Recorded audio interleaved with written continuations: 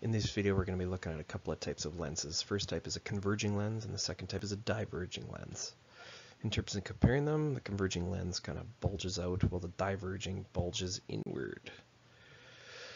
So we've got a focal point, and if you take a quick look here, we've got some light rays that come in, and when they hit the middle part of our mirror or axis, what they're going to do is they are going to be bent towards a focal point.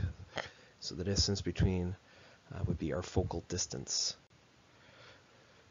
So just to recall here that we do have focal points on both sides because light can travel two directions. It can travel this way through a lens, and believe it or not, it can travel this way through a lens as well. So there's a couple of things that could happen.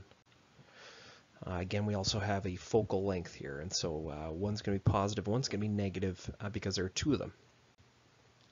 So we've got some rules that we're going to have to check out here. All lines of light that come in parallel to a principal axis are going to be bent through the focal point. There's two examples. And that is our first rule. Any line coming in parallel to the principal axis will be refracted down towards our focal point. Rule 2.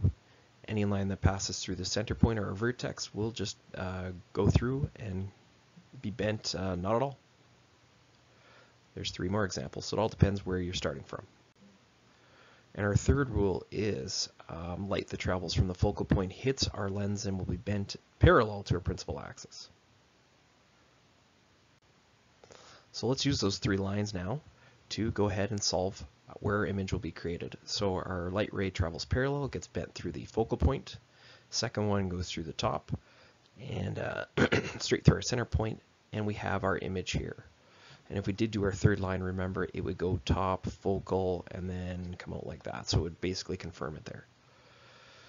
So our object is real and inverted, and keep in mind this is where your eye would be over here. So it would be appearing upside down.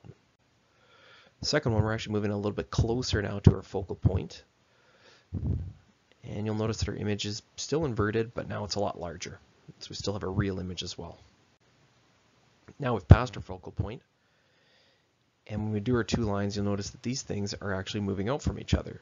Looks like they're never going to meet going in this direction, so we have to dot backwards. So let's do that. Let's dot our refracted lines backwards, and when we do that, we'll actually have our image created. You can see it's upright and it's much larger.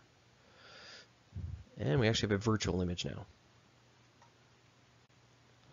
So we'll switch lenses here. This is our diverging lens. We're still going to have the same results from our two types of lines. A line that comes in parallel is going to be bent. Now it's going to be bent the other way. It's going to be bent away from our principal axis, but is going to dot back to our other focal point. And there it is again. Lines that go through the center just go through the center without being bent. And we have a line that goes directly towards the focal point, actually gets bent parallel. So we're only going to have one outcome with this type of line.